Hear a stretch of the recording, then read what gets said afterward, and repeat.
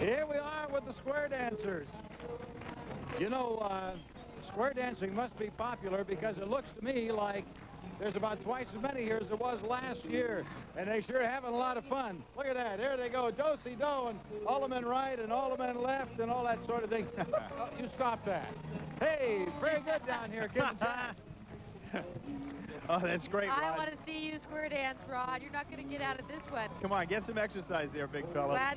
Glad to have them back again, the square dancers. And Canby Union High School's here again, too. That's it. Canby coming into view with the Canby, I would say, Panther. It looks like a panther, doesn't it? Looks like 70 band members, that's one thing for sure. 25 members of the drill team. Could be a cougar, Jack. I bet it is. I bet it's a cougar. Oh, am I embarrassed? Am I going to get the calls? That's all right. You're going to get you. That's right. You'll get Canby, it is the cougar. I apologize. Oh, my gosh. That's what's going to happen to you after that faux pas, Jack. Yeah, very much so. Canby High has 70 band members, 25 people in their drill team. And they're performing tonight. They're just performing their socks off. Here's the drill team coming down Broadway, led by that mascot.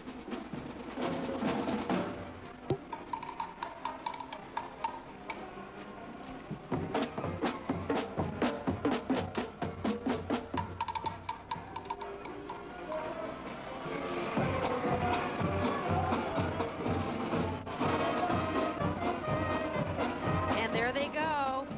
They have come, you know, Canby used to be a little bit out in the country. Canby is virtually a suburb of Portland now. That's right. It's getting closer all the time. A real community identity, What does that tell us? That's right. And the all-important person that carries the water. That's right. You know, the water carrier on a night like tonight, because it's pretty steamy down here. It's turned out to be a wonderful, pleasant night, but I'm sure if you've gone the miles these kids have, they're appreciative of whoever's carrying the water. The DePaul Center, you know about the Ducky Derby? Have you ever gone down there when they isn't it a riot? The Ducky Derby has really become a tradition here at Rose Festival. There are a couple of them right there, the mascots from the DePaul Ducky Derby. Tell them how it works. Well, it's really interesting. On June 15th, they will send out literally thousands of rubber duckies into the Willamette, and they have to, the ducks float down the river, and the first one to cross the finish line wins. This year, they have the grand prize as a 1996 Ford Mustang convertible. Not bad. It's a great fundraiser. It's lots of fun. And all the money goes, of course, to help the DePaul treatment centers. It's just a fun event that you really can get involved in. And there's a pretty swinging duck, Jack. I like it. Yeah. In fact, a couple of ducklets. There they go. That's right. They're dancing to the wheezy, quacking sounds of the dead dregs. And here come the Franklin Quakers, straight out of Portland. There are 50 musicians in this group, 15 members of the drill team. William Martin is Franklin's director, and Brian Koo is the drum major, and it's Franklin High School coming into view. That's right. 50 kids in this group.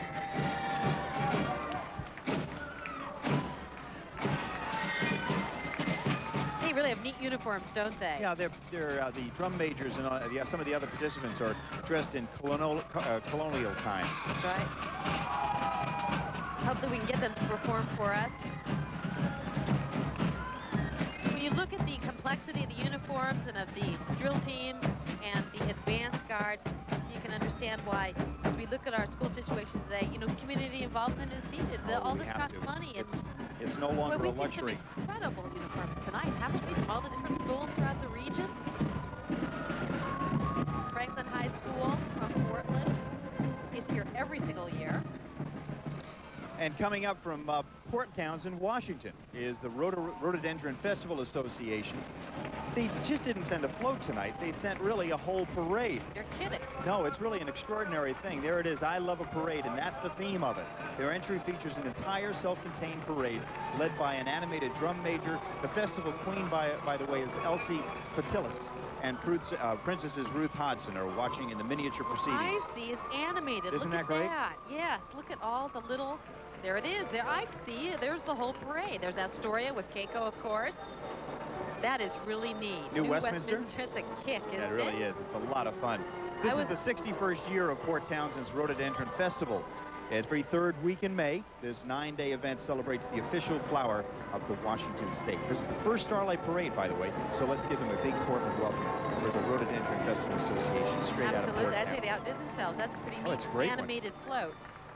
Astoria Regatta is next. Now, this is a towering display, you might say, the float from the Astoria Regatta, which you'll see in a minute. Well, I'll hold off for a minute because I want you to be surprised by this one. It's an historic landmark, a depiction of an historic landmark on this float. Rod is on the float, so Rod's going to tell us about it. Rod, what's going on there? The Astoria Regatta float, this is an event that I believe it's 102nd year that they have been doing this. This is Queen Rochelle, and I'd just like her to tell us briefly about some of the things that you will get to see at the Astoria Regatta. First of all, when is it?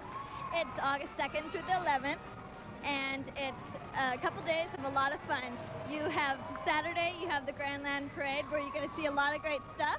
You're going to take the historical homes tour, as well as go to Regatta Square and do a lot of partying, go to the carnival. Besides that, it's a beautiful place down at Astoria. It's a gorgeous place, especially when it's sunny. It never rains there, does it? Never. We never get rain. The Astoria Regatta, that's going to be great. Kim, Jack? I like this queen, Rod. Oh, yeah, she's a real good spokesperson. She's a straight shooter, and that, by the way, is the Astoria column, the Astor column, represented on the float there, which they have just refurbished. Yes, they have, and it is beautiful. The whole thing. The Astoria column has never looked better. They have saved it for the future. That's right. From the past to the future.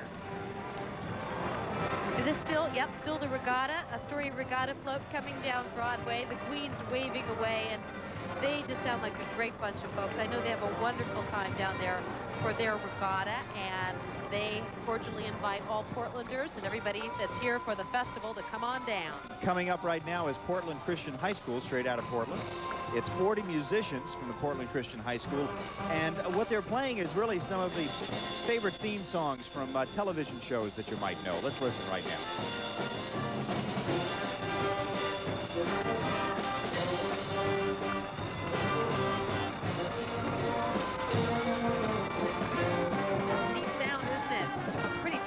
Bunch. They're made up of high school and junior high students, and the float was provided by Joyful Noise Music Company. And right now you see the Gladstone Chautauqua Festival.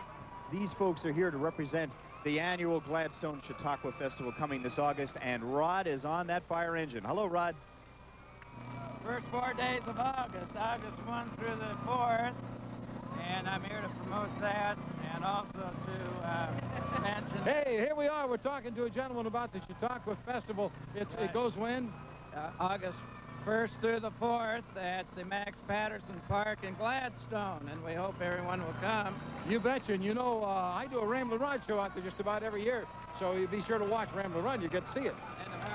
Back to you, Rod, thanks a lot. We got the message, and here comes the Al-Qaeda Temple exhibit. A little clowning around courtesy of Al-Qaeda's Shrine Temple. Now that is a Volvo. Look at that car. That's incredible.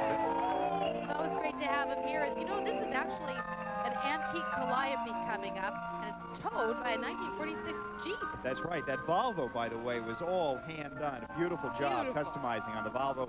And again, this beautiful antique calliope. You've seen this many, many